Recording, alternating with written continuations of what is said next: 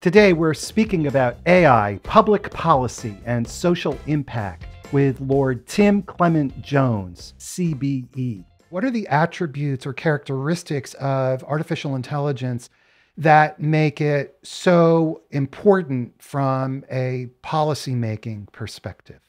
I think the really key thing, and I always say AI has to be our servant, not our master. And I think the reason that that is such an important concept is because AI potentially has an autonomy about it. I.e., if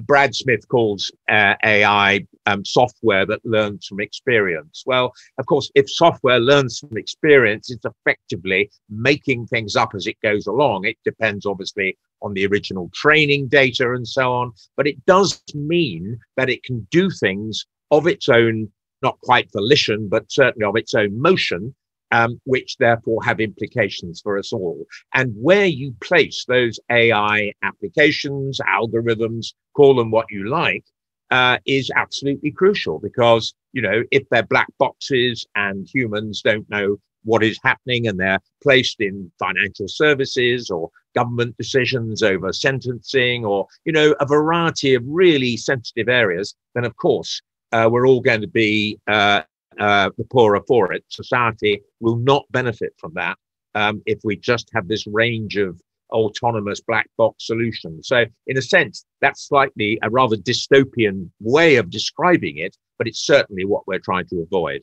How is this different from existing technologies and data and analytics that companies use every day to make decisions and consumers don't have access to the logic and the data in many cases as well?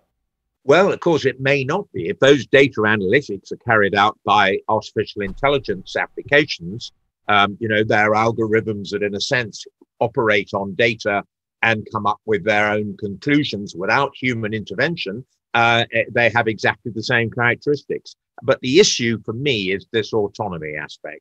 Data analytics, if you've got, actual humans in the loop, so to speak, then that's fine because, there are all kinds of, we, as you know, have slightly tighter, well, considerably tighter data protection in Europe. But, there's a framework for decision making when you're using data and, the aspect of consent or using sensitive data, a lot of that is covered. So one has a kind of reassurance about that there is, if you like, a regulatory framework.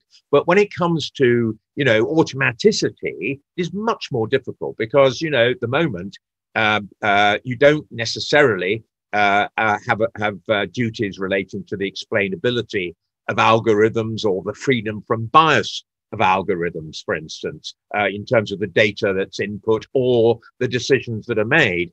That you don't necessarily have an overarching rule that says, AI must be developed for human benefit and not, if you like, for human detriment. So there are a number of kinds of areas which are not covered by regulation, and yet there are high risk areas that we really need to think about. You focus very heavily on this notion of algorithmic decision making. Please elaborate on that, what you mean by that, and also the concerns that you have. Well, it's really interesting because actually quite a lot of the examples that one is trying to avoid come from the States. So, for instance, parole decisions or decisions, in terms of artificial intelligence, the live facial recognition technology using artificial intelligence. Sometimes you get biased decision making of a discriminatory nature in racial terms, or that was certainly true in Florida with the Compass parole system. It's one of the reasons why places like Oakland and Portland and so on, San Francisco, have banned live facial recognition technology in their cities. So those are the kinds of aspects which you really do need to have a very clear idea of how you design these AI applications, what data you're putting in, how that data trains the algorithm, and then what the output is at the end of the day. So it's really trying to get, some really clear framework for this. You can call it an ethical framework. Many people do. I call it just, in a sense, a set of principles that you should basically put into place for, if you like, the overall governance, for the design, and for the use cases that you're going to use for the AI application. And what is the nature of the framework that you use? And what are the challenges associated with developing that kind of framework? I think one of the most important aspects is that this needs to be, cross-country. This needs to be international.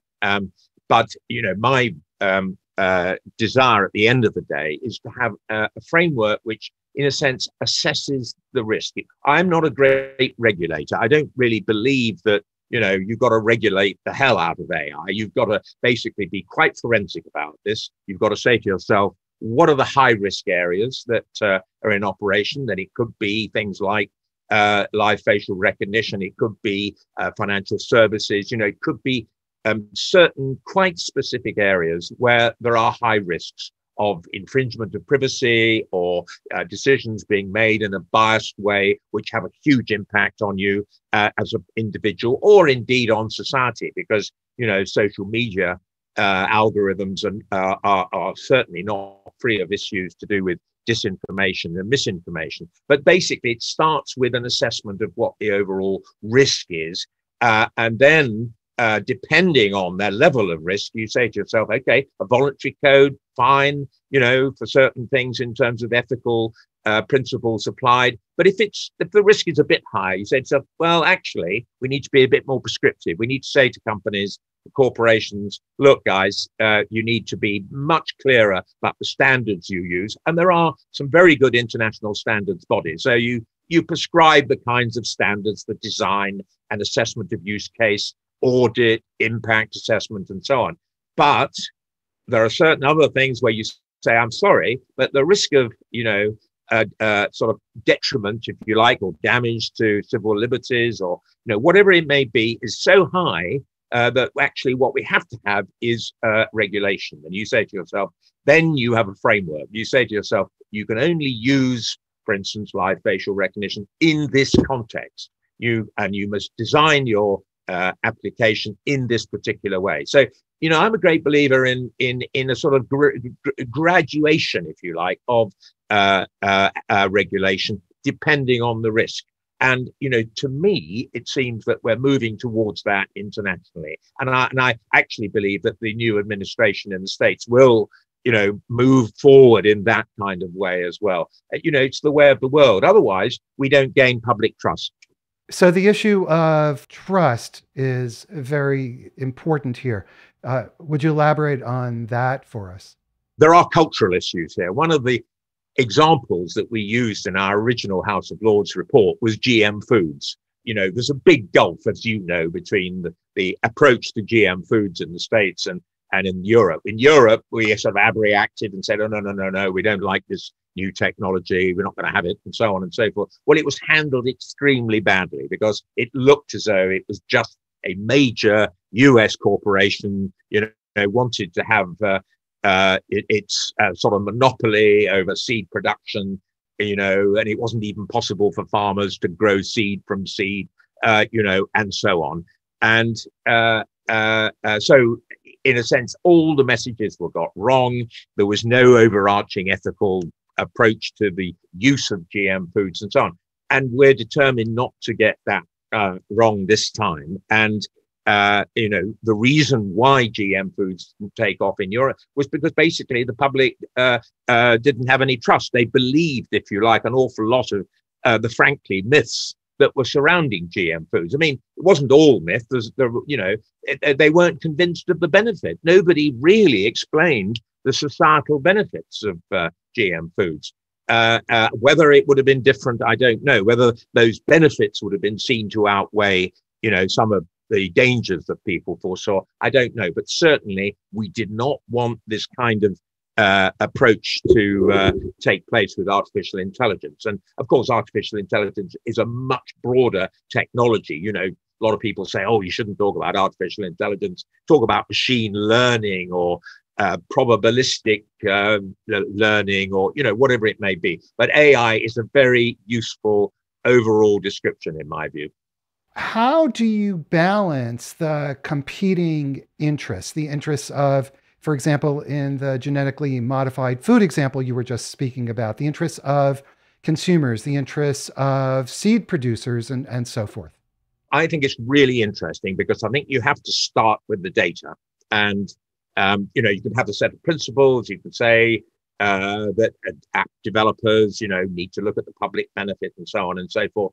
But you know, the real acid test is the data that you're going to use to train the AI, the algorithm, whatever you may describe it as. And that's the point where there is this really difficult issue about, you know, what data is it legitimate to extract from individuals? You know, what data it should be publicly valued and not sold, you know, by individual companies or the state or whatever. And it is a really, you know, difficult issue. I mean, you know, in the States, you've had that a brilliantly written book, Surveillance Capitalism by Shoshana Zuboff. You know, now those really raise some really important issues. You know, should an individual's behavioral data, not just ordinary personal data, but their behavioral data be extractable and usable and treated as part of a data set? And so that's why there's so much more discussion now about, well, what value do we attribute to personal data? How do we curate personal data sets? Can we find a way of not exactly owning, but certainly controlling to a greater extent the data that we impart? And is there some way that we can sort of extract more value from that in societal terms? And I do think we have to look a bit more, and certainly in the UK, we've been very keen on what we call data trusts or social data foundations, but institutions that hold data, public data. For instance, you know, our National Health Service, obviously you have a different health service in the States, but, you know, data held by our National Health Service could be held in a data trust, and therefore, and people would see what the framework for governance was. And this would be, you know, actually very reassuring in many ways for people to see that their data was simply going to be used back in the health service, or if it was exploited by third parties, that was again for the benefit of the National Health Service, you know, vaccinations or diagnosis of rare diseases or whatever it may be. So it's really seeing, you know, the value of that data and not just seeing it as a commercial commodity that is taken away by a social media platform, for instance, and exploited, you know, without any real accountability. And, you know, arguing that terms and conditions do the job, it doesn't ever, you know, I'm a lawyer, but I still don't believe that terms and conditions are adequate in those circumstances. We have a very interesting question from Arsalan Khan, who's a regular listener and contributor to CXOTalk. So thank you, Arsalan, for all of your great questions. His question is very insightful, and I think also relates to the business people who watch this show. And he says, how do you bring together the expertise both in policy making as well as in technology so that you can make the right decisions as you're evaluating this set of options, choices, and so forth that you've been talking about? Well, there's no substitute for government coordination, it seems to me. I mean, the White House under President Obama had, you know, somebody who really coordinated quite a lot of this aspect. There has been in the Trump White House an AI specialist as well. Whether I don't think they were quite given the license to get out there and sort of coordinate the effort that was taking place, but I'm sure under the new administration there will be somebody specifically, in a sense, charged with creating policy on AI in all its forms. And the States belongs to the global partnership on AI with Canada, France, UK, and so on.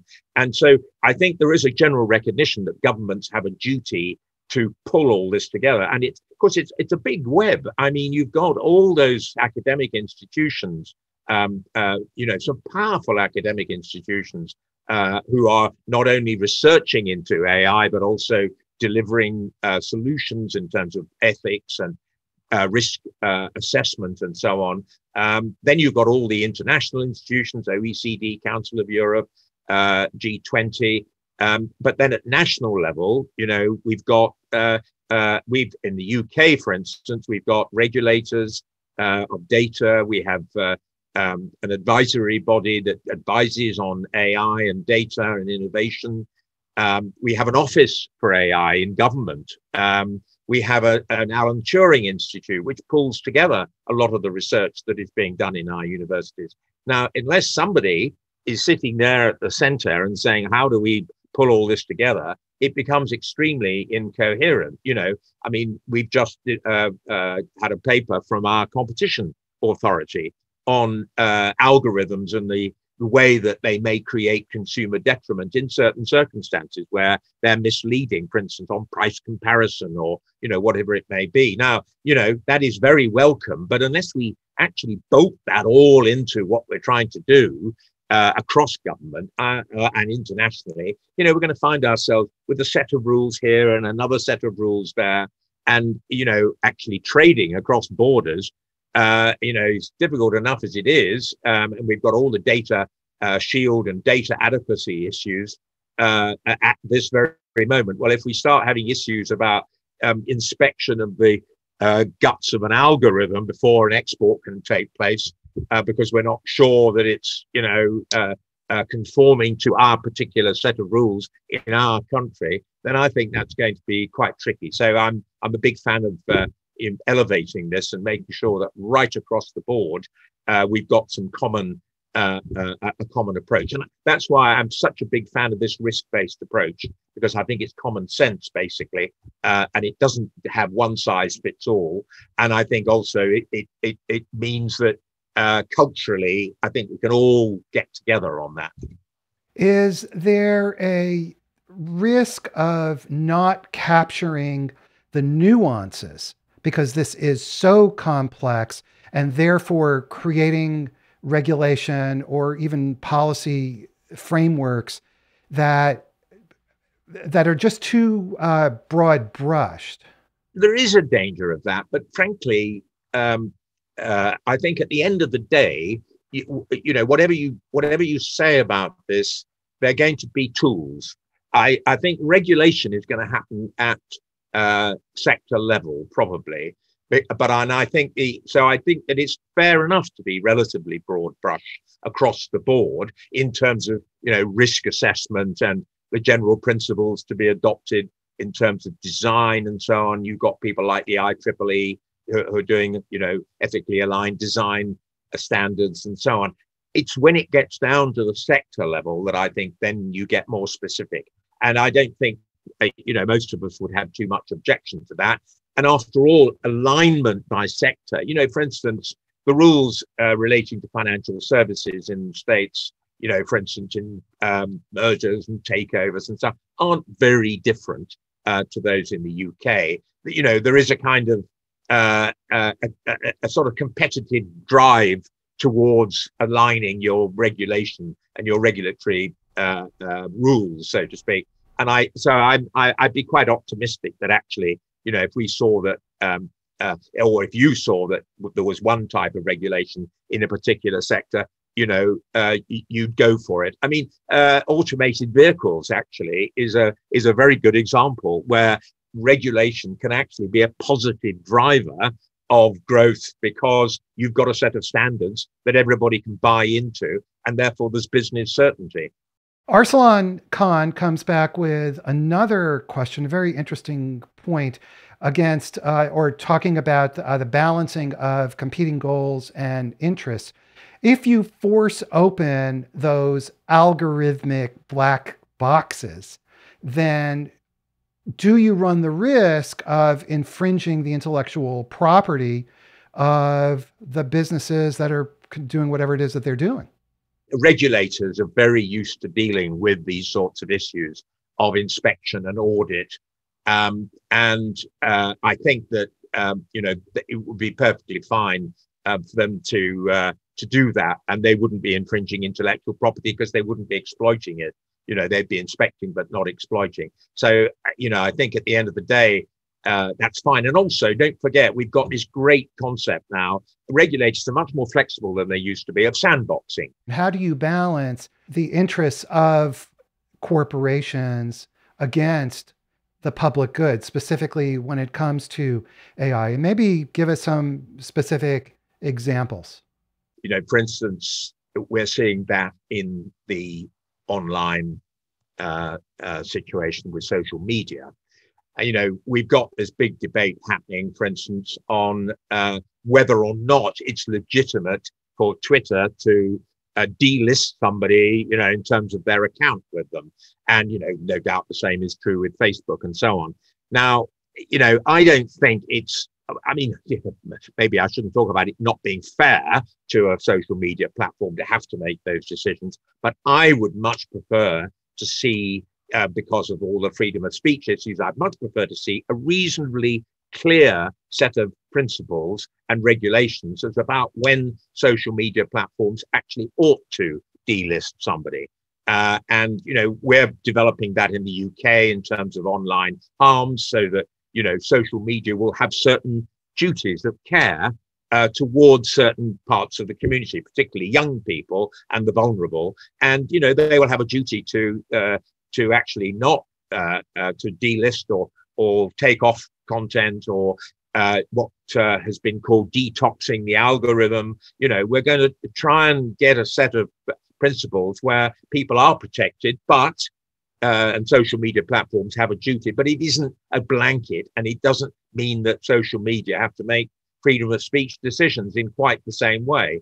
But inevitably, public policy is a balance.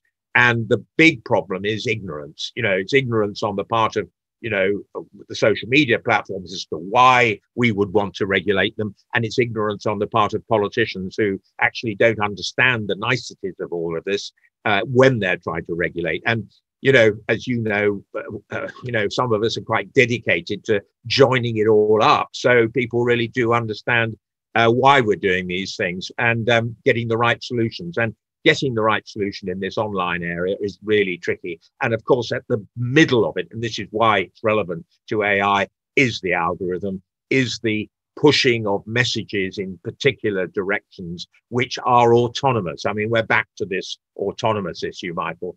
Quite sometimes you need to say, I'm sorry, you need to be a lot more transparent about how this is working.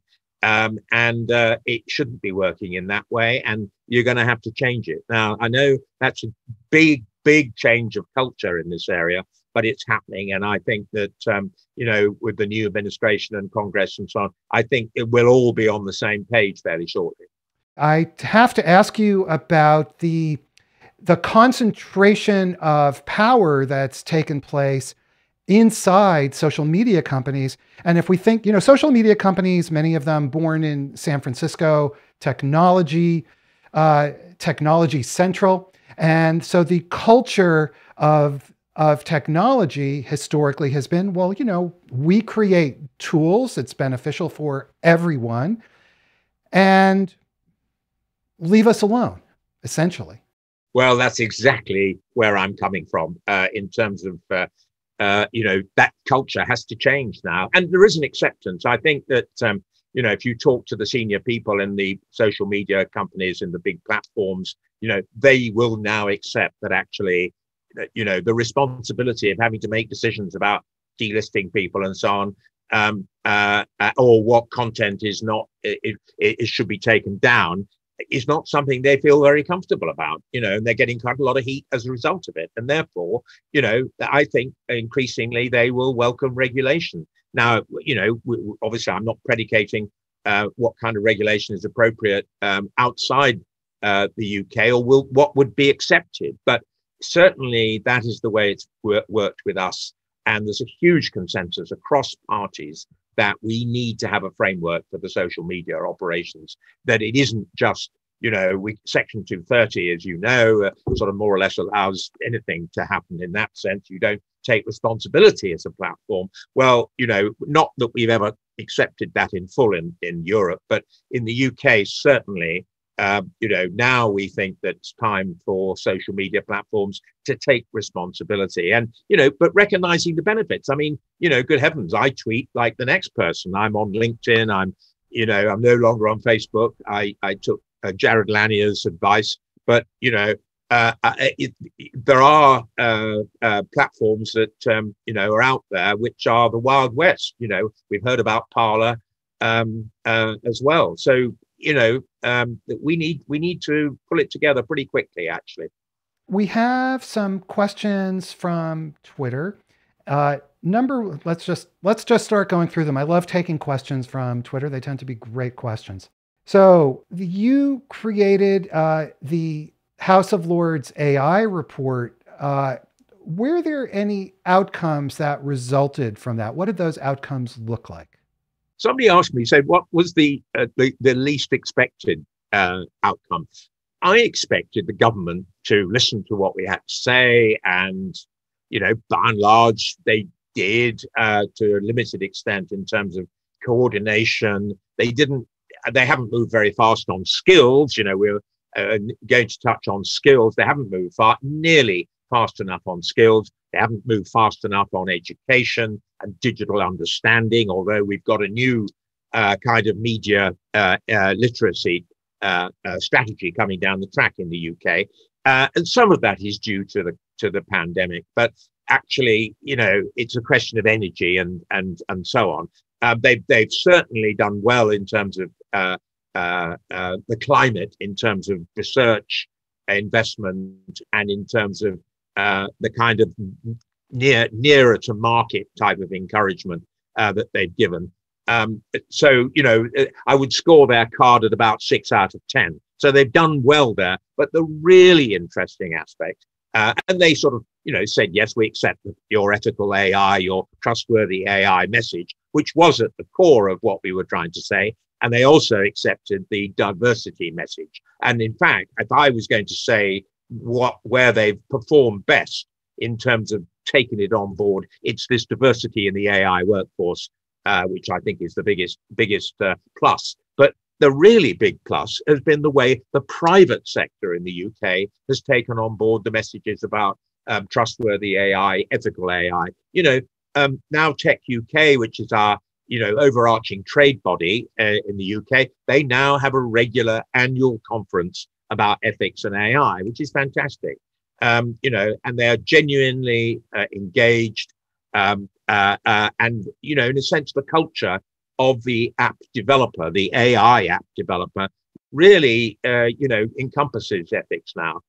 We don't have a kind of Hippocratic oath for developers, but certainly the expectations are that developers are much more plugged in to the principles by which they are designing artificial intelligence. And, I think that will continue to grow. And the education role that Tech UK have played with their members has been fantastic. And, there's a general expectation across the board by our regulators. And, we've reinforced each other, I think, probably in that area, which I think, has been very good, because let's face it, the people who are going to develop the apps are the private sector. The public sector, by and large, procure these things. They've had, sets of ethical principles now for procurement that they put in place, World Economic Forum principles, data sharing frameworks and so on, or ethical data sharing frameworks. So generally, I think, we've seen, a fair bit of progress, but we did, point out in our just most recent report where, they ran the risk of being complacent, and we warned against that, basically. We have a really interesting question from Wayne Anderson. And Wayne makes the point that it's difficult to define digital ethics at scale because of the competing interests across society that you've been describing. He said, who owns this decision making ultimately? Is it the government? Is it the people? How does it manifest? And who decides what AI is allowed to do? That's exactly my risk-based approach. It depends what the application is. You do not want a sort of big brother type government approach to every application of AI. That would be quite stupid. They couldn't cope anyway, and it would just be it would restrict innovation. So what you have to do, and this is back to my risk assessment approach, you have to say, what are the areas where the potential of detriment to the citizen, to the consumer, to society, what are those areas, and then what do we do about them? What are the highest risk? And I think that is a proportionate way of looking at dealing with AI, and it's really that is the way forward for me. And I think it's something we can agree on, basically, because risk is something that we understand. Now, we don't always get the language right, but that's something I think we can agree on. And Wayne Anderson follows up with another very interesting question. And he says, when you talk about machine learning and statistical models, it's not soundbite friendly. To what degree is ignorance of the problem and the nature of what's going on and the media inflaming the challenges here? The narrative of AI is one of the most difficult and the biggest barriers to understanding, public understanding by developers and so on. I mean, unfortunately, we're victims in the West of a sort of 3,000-year-old narrative. I mean, Homer wrote about robots.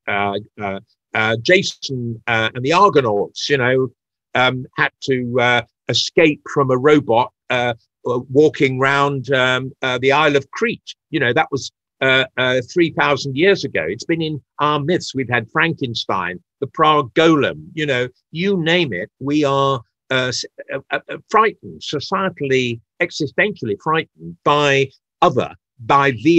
alien creatures. And if we think of AI as embedded in physical form in robots, then and this is the trouble. We've seen headlines about Terminator robots. I mean, for instance, when we launched our House of Lords report, we had headlines about House of Lords saying there must be an ethical code to prevent Terminator robots. I mean, you can't get away from the narrative. So you have to keep doubling up on the public trust in terms of the reassurance about the principles that are applied, about the benefit of the of AI applications and so on. I mean, and this is why I raised the GM foods point, because let's face it, without much narrative about GM foods, they were called Franken foods, but they didn't have 1,000 years of history about aliens. But we do in AI, so the job is bigger. Any conversation around AI ethics must include a discussion of the economic impacts of AI on society and the worker displacement and economic displacements that are taking place. How do we bring that into the mix? There are different forecasts, and we have to accept the fact that some people are very pessimistic about the impact on the workforce of artificial intelligence, and others who are much more sanguine about it. But there are choices to be made. And we have been here before. I mean, if you look at Fifth Avenue in 1903, what do you see? You see all horses. You look at Fifth Avenue in 1913, you see all carriages. I think you see one horse in the photograph. And, this is something that society can adjust to, but you have to get it right in terms of reskilling. And one of the big problems is that we're not moving fast enough. And not only is it about education in schools, which is not just scientific and technological education, it's about how we use AI creatively, how we use it to augment what we do, to add to what we do, not just simply substitute for what we do. So there are creative ways we need to learn about in terms of using AI. And then, of course, we have to recognize that we have to keep reinventing ourselves as adults. We can't just expect to have the same job for 30 years now. We have to keep adjusting to the technology as it comes along. And to do that, you can't just do it by yourself. You have to have, support from government, like a lifelong learning account, as if you were getting a university loan or grant. You've got to have employers who actually make the effort to make sure that their workers' skills don't simply become obsolete. You've got to be on the case for that sort of thing. We don't want a kind of digital rust belt in all of this. So, we've got to be on the case, and it's a mixture of educators, employers, government, and individuals, of course. And, individuals have to have the understanding to know that they can't just simply, take a job and be there forever. So again, it seems like there's this balancing that's taking place, for example, in the role of government in helping ease this set of economic transitions, but at the same time recognizing that there will be pain and that individuals also have to take responsibility. So do I have that right, more or less? Absolutely. I'm not a great fan of the government doing everything for us because they don't always know what they need to do. To expect government simply to solve all the problems with a wave of the financial wand, I think is unreasonable. But I do think this is a collaboration that needs to take place. We need to get, our education establishments, particularly universities and further education in terms of pre-university colleges, and if you like, those developing different kinds of more practical skills involved, so that we actually have an idea about the kinds of skills we're going to need in the future. We need to continually be looking forward to that and adjusting our training and our education to that. And the moment, I just don't feel we're moving nearly fast enough. And we're going to wake up, with a dreadful hangover if we're not careful, with people without the right skills, but the jobs, can't be filled. And yet, we have people who can't get jobs. So, this is a real issue. And I'm not one of the great pessimists. I just think that at any pace, we have a big challenge. We also need to talk about COVID-19. And where are you in the UK dealing with this issue? And as somebody in the House of Lords, what is your role in helping manage this? My job is to push and pull and kick and shove and try and move government on, but also be a bit of a hinge between the private sector, academia, and so on.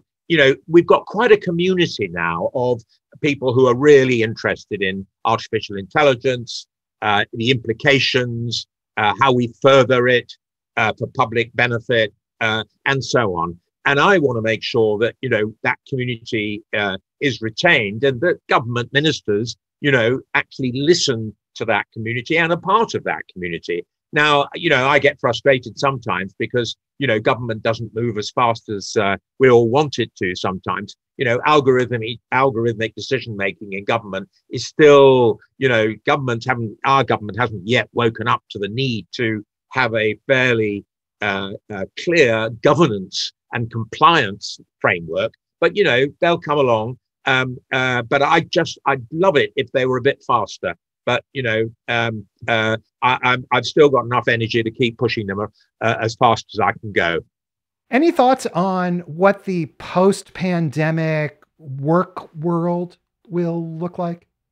This is the existential threat, because if you like, the combination of COVID and the acceleration of remote working, particularly, where, light bulbs have gone off in a lot of boardrooms about what is possible now in terms of use of technology, which weren't there before.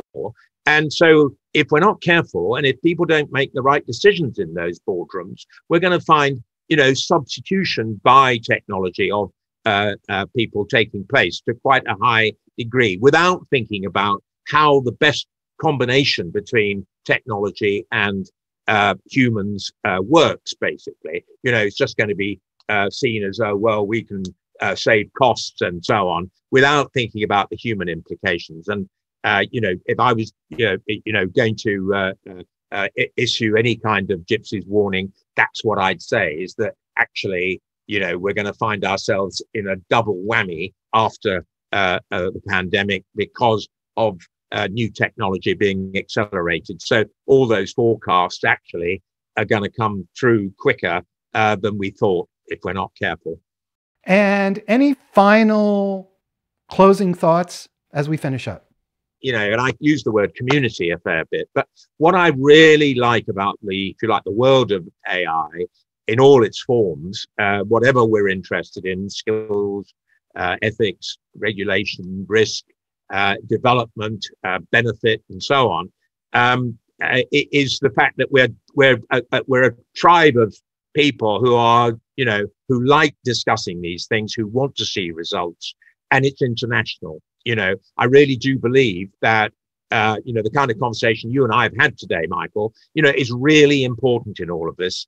And we've got international institutions that are sharing all this. The worst thing would be if we had a kind of race to the bottom with AI and its principles. Okay, no, we won't have that because that's going to damage our competitiveness or something. I think I would want to see us collaborate very heavily, and they're used to that in academia. We've got to make sure that happens in every other sphere. All right. Well, a very fast-moving conversation. I want to say thank you to Lord Tim Clement-Jones, CBE, for taking time to be with us today. Thank you for coming back. Pleasure. Absolute pleasure, Michael. And thank you to everybody who watched, and particularly to those who asked such great questions. You guys are the best.